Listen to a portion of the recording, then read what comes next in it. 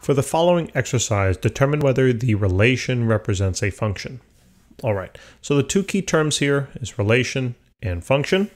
All right, so under the memorize this section, a relation is simply a set meaning a certain number of ordered pairs.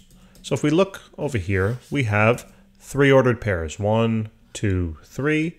So these three comprise a set, and therefore we can say that this, at a minimum here, is a relation.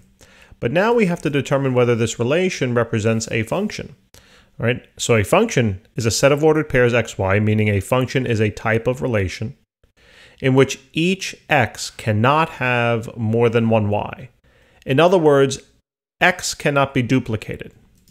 So what you're looking to do is you're looking to identify the x values.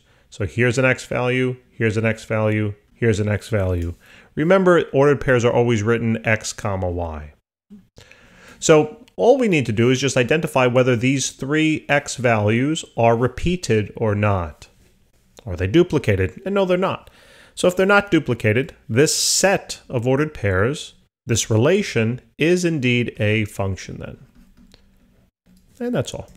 Guys, thanks for tuning in. Please remember to subscribe. See you in the next question. Take care.